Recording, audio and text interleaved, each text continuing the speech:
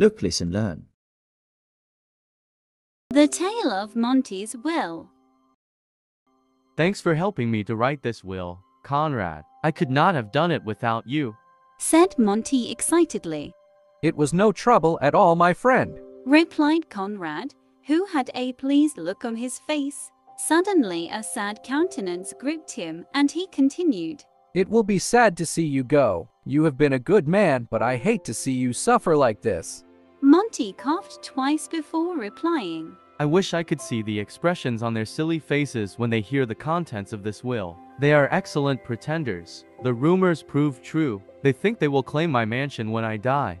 Yet they have inherited millions of dollars a year ago and chose to remain in that small thatched house for others to pity them. Conrad chuckled when he saw what Monty wrote beside each of their names. Monty was too weak to laugh, but a look of pleasure stretched across his face. I will also include an endnote. Said Monty. They will never put foot on this plantation ever again. Monty died a few weeks later from a really bad flu. He had recently returned to the beautiful island called Santo Monaco, where he owned a large plantation. His family members were good caretakers there while he was away. They took great care of the property as though it belonged to them. Monty was often heard promising them different things he earned. The members of the small rural community considered Monty to be a kind-hearted man because on frequent trips prior to his illness, which led to his demise, he would take souvenirs and other small tokens for them to enjoy. Everyone looked forward to his return, and he received a warm welcome home party that was the talk of the island. Monty had no offspring. He was the only child for his parents, who died when he was only 9 years old. He migrated to Florida to reside with his foster family. He inherited the plantation from his paternal grandfather because he was their only grandchild. He made frequent visits to the island when he became a man. He fostered great relationships with his cousin Susanna, who he affectionately called Sue, and his aunt Margaret. They lived close to the plantation in a small ancient thatched house. In Monty's absence, they made sure to visit the plantation regularly to clean the mansion, tend to the garden, and take care of the animals that strayed and took up residence there. The yard was filled with beautiful flowers and many fruit trees. There were animals like chickens and dogs, which were frequent visitors to the plantation because they enjoyed the fruits that ripened and fell to the ground in the different seasons. Sue and Margaret often watered the garden to make sure that the plants grew tall and strong. The front lawn of the plantation was beautified by the plants, which provided a sightseeing adventure for visitors and locals alike. The duo made pets of the strays and fed them well whenever they visited the plantation. They also sold ripe fruits like bananas, apples, plums, mangoes, avocados, and oranges in the local market in order to get money to pay Ralph the gardener for mowing the lawn. Monty was always pleased with how the plantation was well kept. He always promised to reward them for their generosity in volunteering to help him to take care of the monument that reminded him of the legacy of his parents and grandparents. When Monty was ill, Sue and Margaret took great interest in assisting him by preparing sumptuous balanced meals, getting medicines to give him relief from his distress, and taking him for doctor visits. They continued to do chores in and around the mansion as customary. Monty was grateful. He was happy that he had Sue and Margaret as his family. He reassured them that he would be all right after a while, and they would live happily together when he got better. All were hopeful. I do not think I will make it.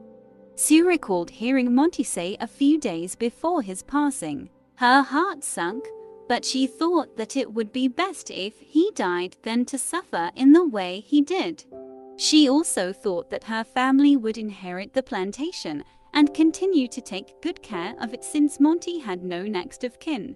Monty was generous in life, so he will be generous in death, or so they thought. 3 weeks after Monty's burial, a store owner Monty's executor came to see Sue and Margaret at the mansion. They had already moved in and were getting settled. He was astonished to see them very comfortable in the mansion that belonged to him. "Good day, Miss Margaret," said Mr. Wilkins. "Hello, Mr. Wilkins," replied Margaret. "I am surprised to find you in here. I went by your home to see you, and when I did not, I decided to come here to find you working in the garden or feeding the animals." "Oh, replied Sue. we have come to reside here in the mansion to continue to take best care of the property like we did when Monty was alive." "Ah, I see. However, I do not think you should be here. I have a document that Monty signed in my presence, a will. It will clear things up." Margaret was furious. Sue looked confused. Mr. Wilkins took a seat in the comfy leather sofa next to an antique piano that Monty once promised Sue. Mr. Wilkins began reading. "Last will and testament. Be it known this day that I, Monty Fraud of 154 Sunshine Way, Santa Monica, being of legal age and is sound in mind and memory, and not acting under duress, menace, fraud, or undue influence of any person, revoke all former wills and testamentary dispositions made by me, and declare this to be my last will and testament. I appoint Conrad Wilkins to be sole executor of this will. I give unto the persons named below, if he or she survives me, the property described below. Name and relationship. Property description. Conrad Wilkins executor. The mansion and all that is in it. Susanna Poquito cousin. 2 stray dogs. Margaret Hezekiah aunt. East Indian mango tree. Rolf Superton, gardener. Golden dentures and water boots. Please note, all persons listed above will have access to the property at their convenience to make sure that it is well kept like it was when I was alive." Disappointment, distress, gloom and rage etched on the women's faces. They felt betrayed. They were being used for so many years just to get nothing of substance for all their labor. They were victims of empty promises and could not make sense of what was willed to them. How could he be so evil? He was the family's richest member who had everything to his disposal, yelled Sue. "Yes, how could he have been so selfish? How will we tell Rolf that he would receive golden dentures and water boots? This is simply ridiculous," screamed Margaret. "Stray dogs," exclaimed Sue. "I was promised the grand piano. Monty knew I played it well." Margaret struggled to hold back the hot stream of tears that flowed down her flushed cheeks. She thought of the East Indian mango tree. This time she would not let ripe fruits fall to the ground for the animals to partake. She decided to sell the fruits in the market and keep the money for herself and her family. By this time Mr. Wilkins got up and walked to the door. "I'm sorry for the trouble, but please pack your things and leave my house before noon," said Mr. Wilkins to the women. He did not want them to get too comfortable there, as he was not planning to let them stay out of pity. "I do not understand how the mansion was willed to you, Conrad," cried Margaret. "You see," explained Mr. Wilkins. "a few years ago, Monty and I became business partners, owning and operating the convent store on East Lane Plaza. Monty failed to keep his end of the bargain and ran into financial difficulties. He went bankrupt, and I agreed to assist him financially, and he decided to include me in the will to obtain the mansion." "That explains it," sobbed Sue. "Empty promises because he was broke. May his soul find no rest." "Do not say that," reprimanded Margaret. "It is just unfortunate how things turned out." They heard a screeching sound at the front door. It was Ralph. When they told him what had transpired, he said, "I've always admired those golden dentures and my pair of boots are worn. I am grateful for what I have received. He did not have to leave anything on the will for me." Sue, Margaret, and Ralph burst out in laughter. They laughed so hard that tears flowed down their faces. Mr. Wilkins bid them goodbye, but they did not even notice that he left.